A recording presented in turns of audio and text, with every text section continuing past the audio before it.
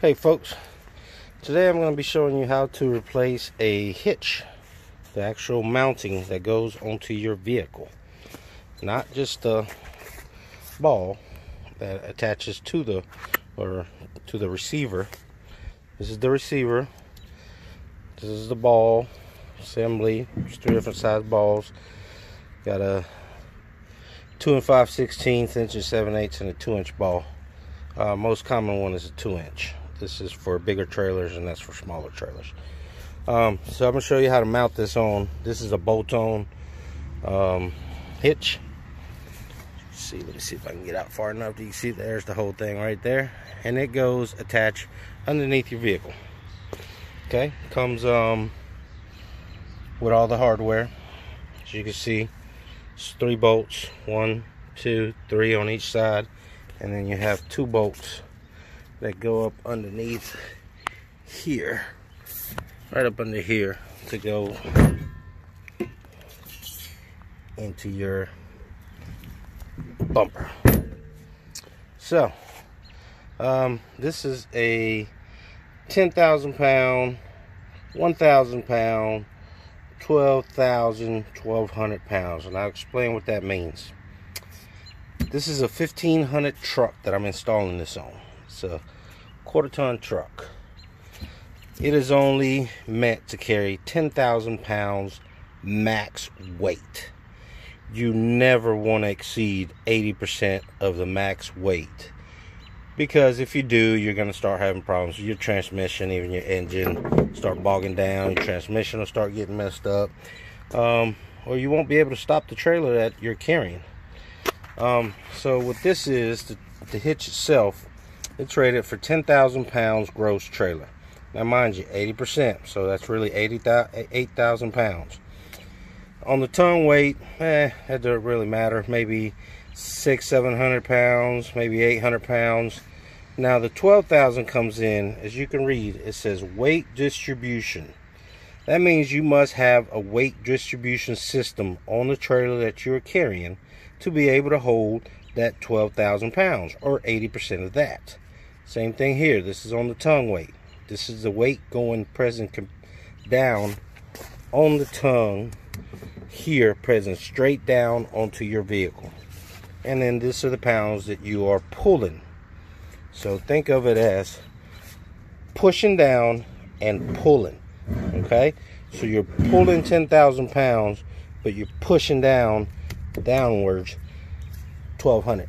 So that's what those numbers mean. Make sure that your vehicle, you check your vehicle, you check the mounting for your hitch and the ball itself.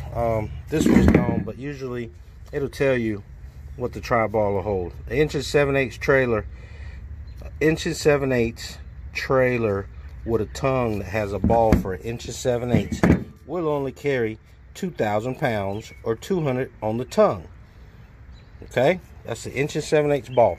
Now the rest of it is gone because it's been on here for years, but I'm sure this is like a 12,000, 15,000, which is the bigger ball, and then your 2-inch ball is probably your 10, 12. All right, so you need your different size sockets. Every vehicle is going to be a little different. Even the new bolts that I have are different from the ones that were factory installed on here. So make sure you got the right tools. One thing I forgot to mention is this right here. This is the pin that attaches here, which holds this part in there. And as you can see, there's holes on the top, so that when I want to use the 1 7/8 ball, there's holes there. When I want to use the 2-inch ball or the 1 5/7/8 ball, as you can see, the holes will line up with the pin. Now that pin holds this, the tongue, or the receiver. Now this is the receiver. It will hold the hitch ball onto the frame itself. Okay, so that's what the pin is for. The pin goes through here, and this one that I have is a little rusted out, but I'll clean it up, put it back on there. It actually has a lock Some of them just have a little cotter pin that goes right through here and just holds the pin from falling and popping out. Okay, so let's get to the bottom of the vehicle. Alright, so on the bottom of the vehicle, you may have to remove your spare tire if you have a spare tire back here on the bottom. As you can see, my hitch is rotting out, and that is probably from pulling my boat over to the lake. And what it is the hitch here has a hole.